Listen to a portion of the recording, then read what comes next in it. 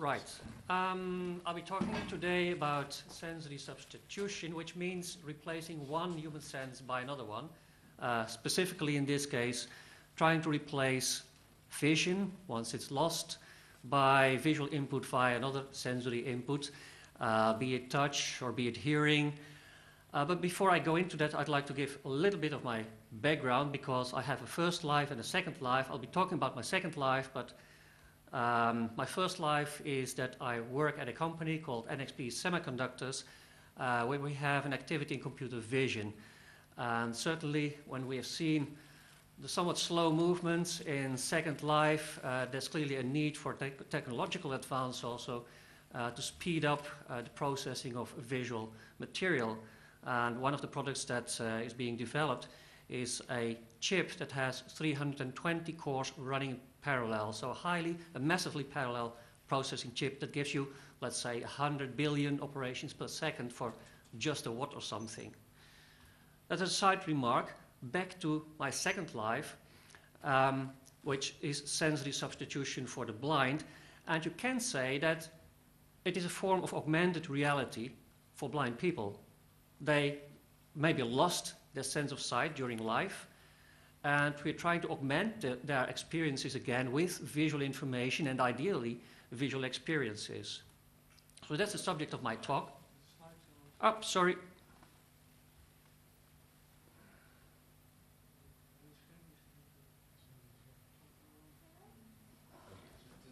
The switch over there, I guess. Oh, good point. Absolutely. Well done.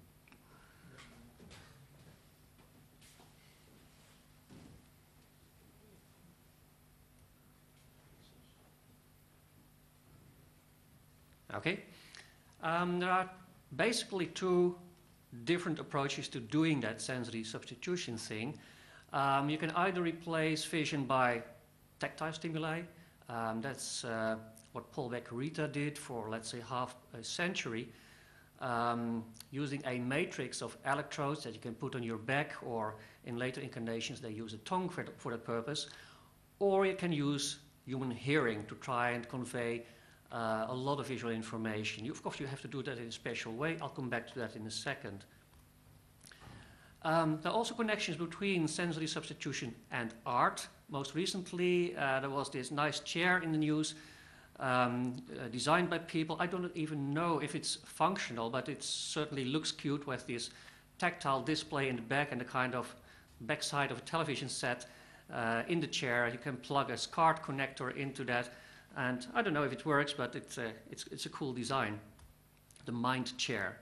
So I'll start with discussing some of the principles of conveying images via sound and discuss some implementations. Then I'll give some examples of image sounds, discuss links with psychology, philosophy, and also neuroscience, and finally wrap up with some conclusions.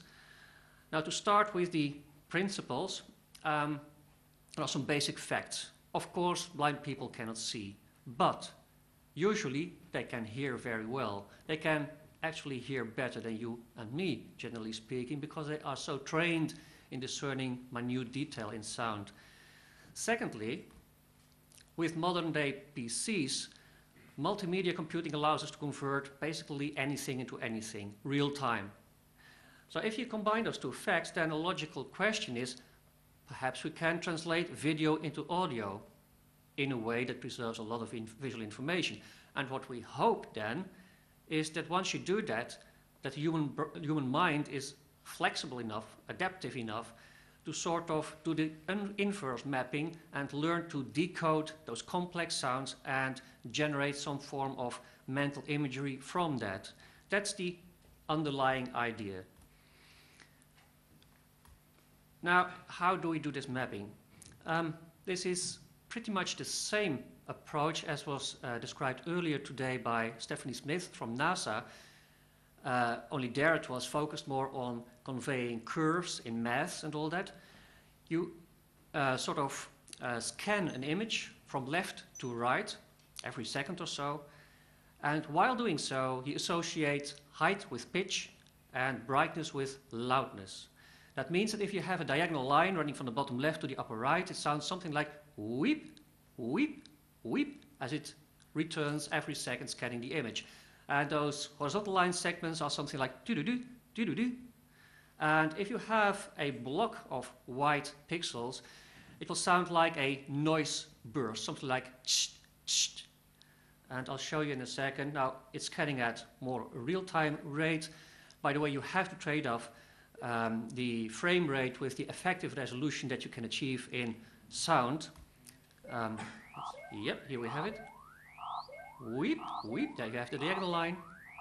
Here, the short line segments, and so on. Now, an important question is, if you apply this approach, does it break down once you go to complex images? Because I'm more interested in conveying live scenery of your local environment. And as a matter of fact, you can prove that it does preserve a lot of information for arbitrary images. And you can do a computer reconstruction from the soundscapes that are being generated. And if you get recognizable images back, then you know that the information was still in the sounds. And then it starts to become meaningful to try and train to do that with your brain instead of with the computer.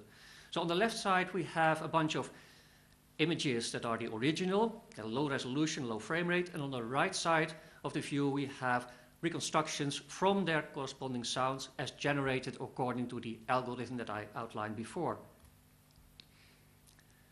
Now, as a sighted person, you have no problem whatsoever to recognize what is there in the right side images. So it's meaningful information, it's still there in the sounds, and the big question then becomes, can humans, via their hearing, learn to do a similar kind of decoding?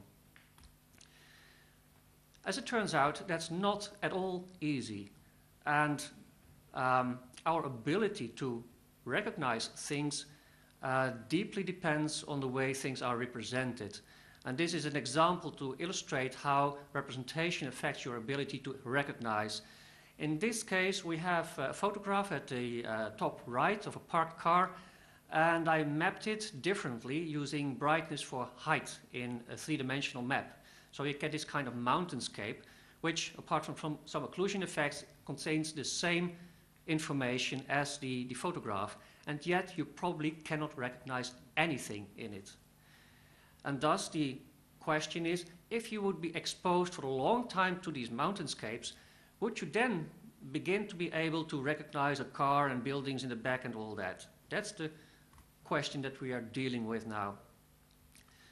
So blind people have various options nowadays for hardware. They can play with a webcam and software that's available over the internet, or if they want a somewhat more advanced setup, they can buy video sunglasses that are, well, sunglasses with a tiny camera hidden in the bridge above the nose.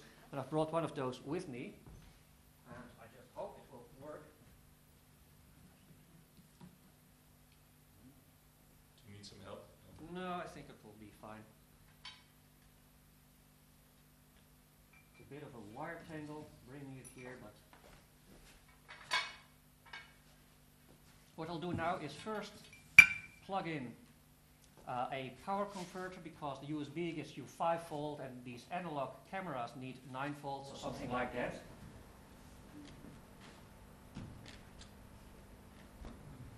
So now it's powered, and because these are analog cameras, they need an extra device to convert that analog signal, video signal, into a digital signal that the computer can handle. So that's why I plug in a video capture device. That's this small block over there. And if I now launch the software that people can get from the internet, it should recognize the camera and start sounding its live view. Okay.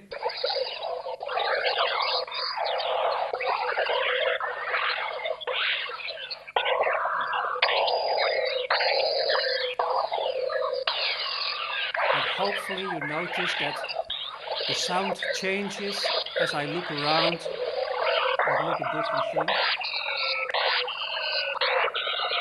There's a rhythm from the keyboard. Well, anyway. It's just to illustrate the kind of gear that is nowadays available. These are commercial products. You can buy these glasses in the United States. And there are blind people walking around with these kind of setups. To give you some examples of image sounds that are less complex than these real-life images, and at the same time not entirely trivial either, I'll give a few examples. So let's start with this curved line going up and down and up, if you look from left to right. As this scan from left to right, you also hear a tone going up and down and up in pitch. And it repeats every second. Now this is pretty simple, so let's add something to this view, some rectangles or squares at the bottom left. So now you have do-do-do, do-do-do, and still you can hear this curve being traced. It's not lost or something. And we add a few more squares, do-do-do, do-do, do-do-do, do-do. And some more at the top right, do-do-do-do, do-do-do-do, you see? And there's no time to really, I'll slow down it a bit, but there's no time to really grasp this in detail. But what you will find if you try this at home using samples that are available on the web, that it's very hard to mentally grasp everything at the same time. Even though the soundscape is still the same, you will tend to focus on either something at the bottom left or the sounds that belong to the top right, but getting it all in one view is very difficult. In a way, you have a kind of mental saccades, just like you as a sighted person look around with your eyes to quickly get an idea of what is in a space. You have also mental saccades. Like even for the same auditory input, you can move your attention around and get bits and pieces from the one and the same soundscape. Now here's another example of a more realistic view of a building. So we have this white blob in the middle that will give a kind of noise-like sound, and then the windows on the right side will give a rhythm. And if I look to the right, so the view turns to the left. Okay, so I'm sure this sounds miserable because with the room acoustics, it's just not working that well as you can get it from headphones. So you can play around again with the software from the internet and get a somewhat better result. But I hope it gets the idea along. Now, about psychology and philosophy. Just some quotes from blind users of this technology. I'll read a few parts. One is from a late blind user, a lady living in the United States. She said, I look across my study while using the program and see the scanning table, then the small bookcase in the back of the table with an image of the doors opening on the left of the scene. And later on she writes, wearing the scene with sound program is like stepping from total darkness into light. She has seen before, she became blind due to an accident, so she remembers very well what sight was like and has that kind of reference. Now, different blind people have different interests. Like with any set of people, you find very diverse interests. And another quote from a blind man living in India is, artificial vision has given me a new sense to play with. I can experience a lot of things visually, and just knowing that contributes to my sense of well-being. So that it's a different angle, it's more like a fun angle. It's interesting to him. Now the link to philosophy.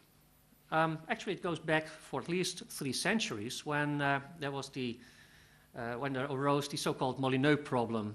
The philosopher John Locke had a discussion with his friend William Molyneux, and they wondered, suppose that someone who was born blind would somehow miraculously regain eyesight. Would such a person be able to tell a cube from a sphere just by sight alone? And their answer they agreed upon was no way, because such a person has never learned to decode those visual inputs.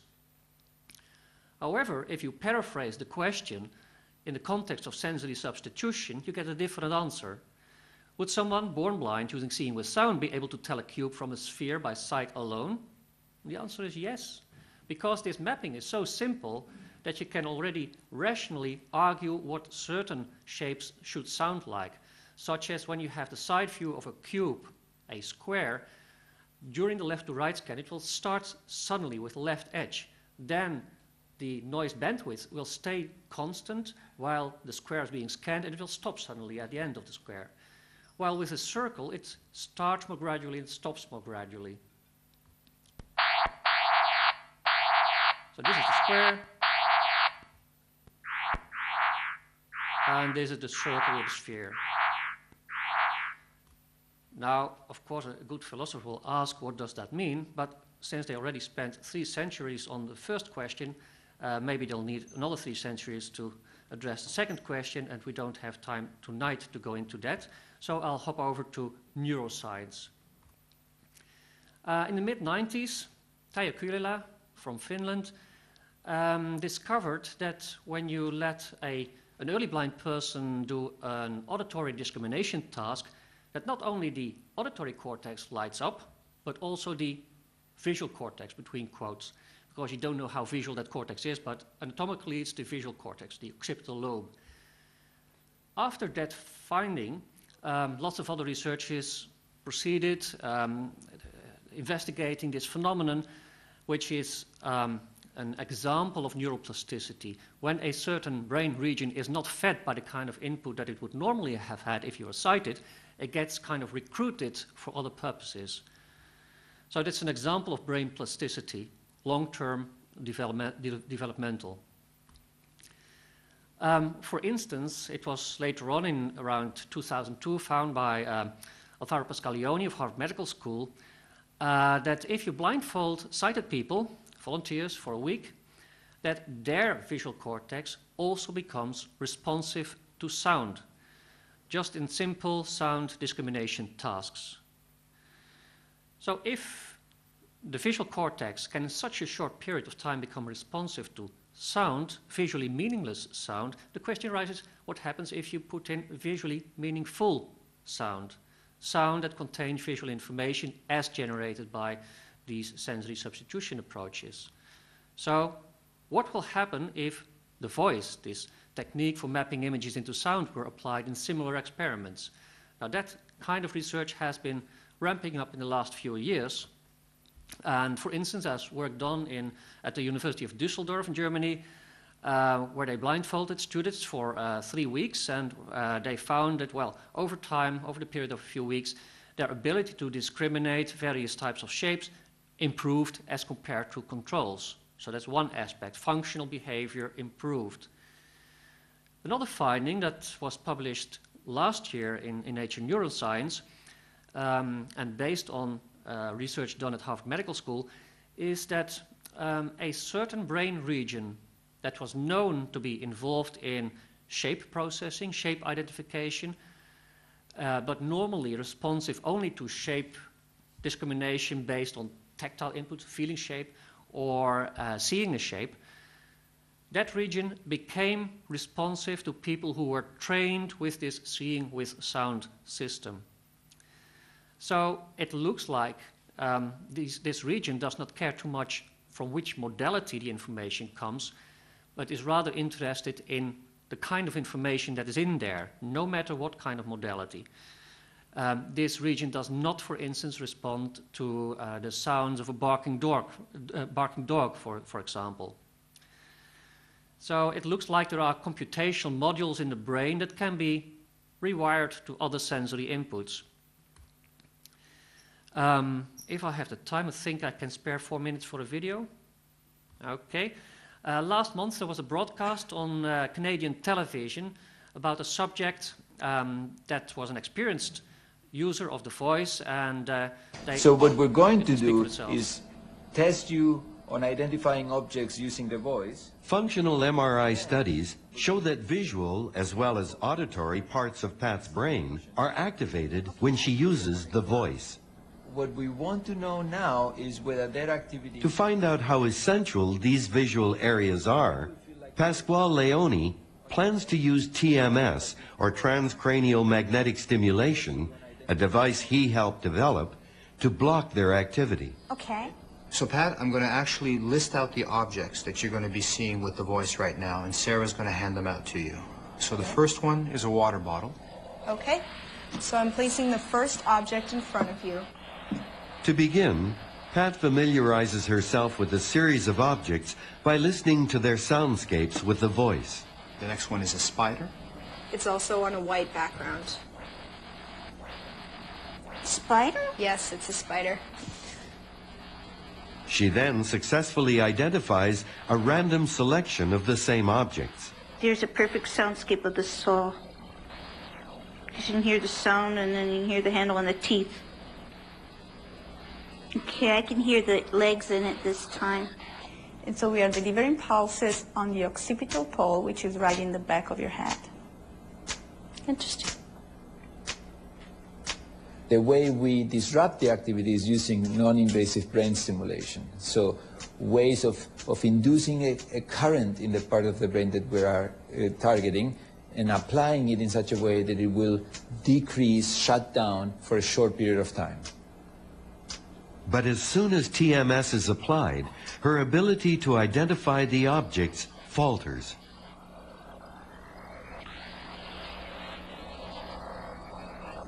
Maybe the cup?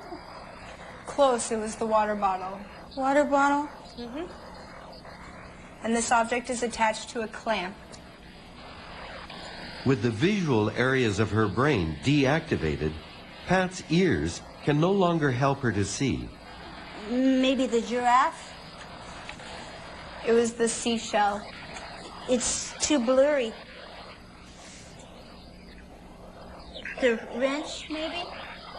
Maybe the spider? It's like everything's underwater. It's all washed out. So we've learned that not only is this visual part of the brain activated, but that it's actually needed or causally related to the ability to use the voice. The mind, when it's exposed to it, it wants to see.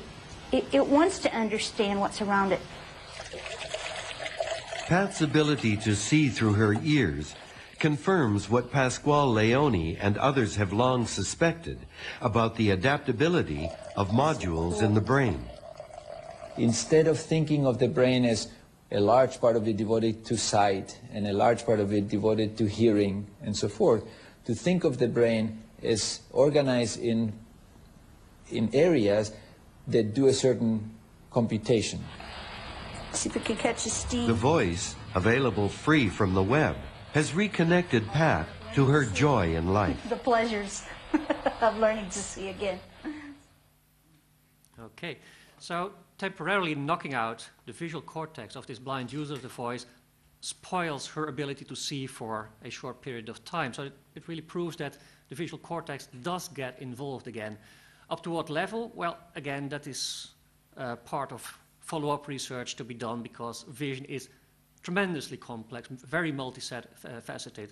So you can't just simplify and say that this implies that there is sight as we know it. Questions, important questions that remain are, how practical will this become over time for experienced users? What can they learn to do with it? What can they not learn to do with it? Why is that? Can we understand it? Can we improve upon it via additional methods? Lots of questions that we do not have answers for yet. There's also the kind of mystery of the qualia, the kind of experience that you have. For instance, going back to this diagonal line, you can either hear a diagonal line or see it.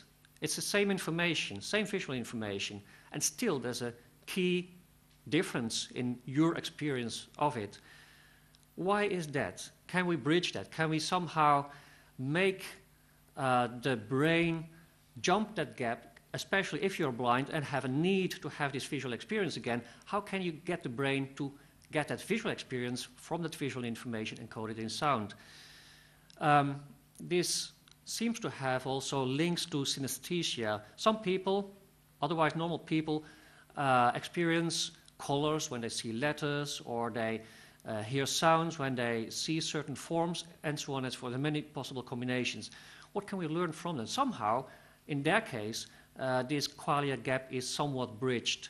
And that's the kind of thing that we would like to elaborate upon once we understand better how it all works. So to wrap up, seeing with sound is something where research is ongoing on both sides of the Atlantic, actually. There are projects going on in Europe and in the United States. It's quite affordable, because unlike the tactile displays, for which there's no standard technology that you can buy in the shop for these matrix displays, with headphones, that's no issue. It's, I mean, €10, $10, whatever, then you have already a fairly good set of headphones. It's also non-invasive. You don't have any surgery needed for this. And it's because of the use of mass market technology already available worldwide. And anyone who wants to know more about it can go to this website, www.artificialvision.com, where you can also get examples of image sounds, software, and so forth to play with. Okay, I'd like to leave it at this and maybe give room for some questions or comments. Are there any questions? Could you do the microphone? Could you pass it around? The eyepiece, does it use one camera or two cameras? One camera right now, yeah. There are no similar setups commercially available that have two cameras. I'd love to have stereo cameras. Yes. The software supports the use of stereo cameras, so it can take in 2 images and from the disparity calculate the depth map and integrate that in the soundscapes. So in terms of software, it's supported, but in terms of hardware, it's still difficult to get an adequate setup without having an electronics engineer nearby to make it work. But the experiments with that have an effect on the blind people. Blind people are able to hear the difference between left and right in the two different images. Well, it hasn't been tried with stereo vision setups, so not with 2 cameras, but stereo is used in the monocular camera setup to support the perception of the left to right scanning. In principle, it's not needed because you can have a reference click that says, well, now starts the beginning of the next view, but perceptually it makes life easier to have this supplementary stereo effect for the panning from left to right. Have you experimented as well with depth perception? I could imagine a device using a scanning system with infrared lasers to gauge depth and generate an image like that as well. That would be very nice to experiment with, but just like with the stereo camera setups, these devices are not yet available for reasonable prices. I mean, not yet at consumer prices. That may change. There's a company that has announced that they will have a consumer-level depth mapping camera in maybe a year from now, but we'll have to see how well that works. But yes, that would be very nice to experiment with at least and to see how intuitive or counterintuitive it may turn out to be. Because you can also, for instance, map the left image to the left ear and right image to the right ear and let the brain figure it out. There are advantages to that because if you only have a depth map, you're basically discarding everything that's far away. Well, there may be very important landmarks far away from you that you need in your tracking, in your navigation. So it's better to let the brain do it if the brain can do it.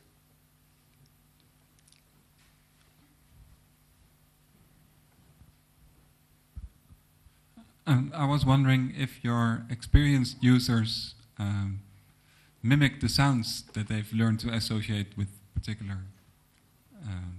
images. Like I can imitate music that I hear by singing.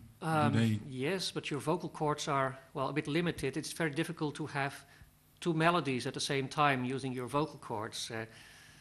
So to some extent, perhaps, but only picking bits and pieces of a complete view that generally is highly polyphonic generally. Might that be a limitation of your technique?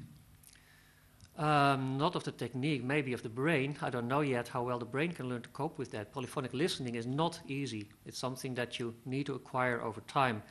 And hopefully it's something like learning a second language, but there's no proof of that yet. So the technology can handle it all. There's no problem to generate these sounds, and you can prove that all the visual content is still there up to a certain frame rate and resolution. That's not a problem. The really big issues are now in what the brain can learn to do, or maybe how you can assist the brain in getting to that point of understanding what is in there.